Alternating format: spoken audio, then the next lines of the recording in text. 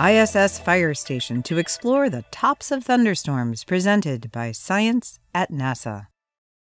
We all know what comes out of the bottom of thunderclouds: bolts of lightning.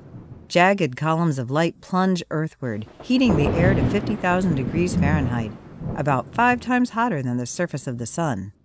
Claps of thunder announce this process somewhere on Earth as often as 50 times a second. Have you ever wondered, though, what comes out of the top? In recent decades, researchers have discovered some strange things happening in the cloud tops.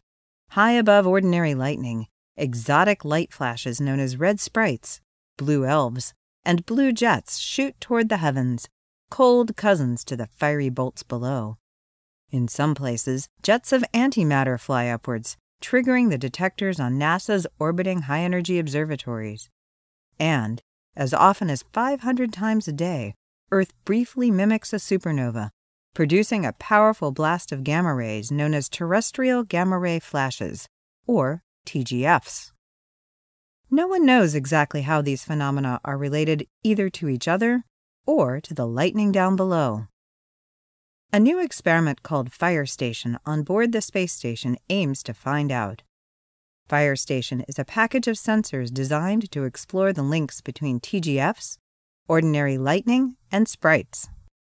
The space station's orbit will carry Firestation directly above thousands of active thunderstorms during the 1-year lifetime of the experiment, says Principal Investigator Doug Rowland at NASA's Goddard Space Flight Center in Greenbelt, Maryland. The ISS is perfect for this kind of research.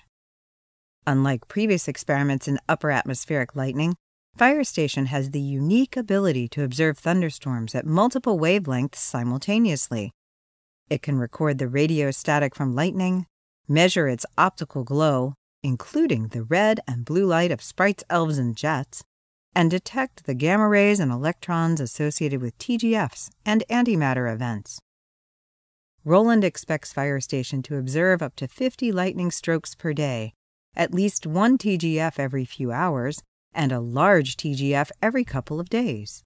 Such a fire hose of multi-wavelength data will allow researchers to sort out cause and effect connections impossible to see in previous studies. There are several different types of lightning, Rowland says. At the moment, we don't even know which type produces a gamma-ray flash. Firestation could solve that decades-old mystery in its first few weeks of operation. The thing that intrigues Rowland most about TGFs is their surprising energetics. Gamma rays are thought to come from the most violent events in the cosmos, like stars colliding or exploding, he points out. What a surprise to find them shooting out of the cold upper atmosphere of our own planet. Something up there is accelerating low-energy particles of air to nearly the speed of light, producing gamma radiation and sometimes a cascade of antimatter.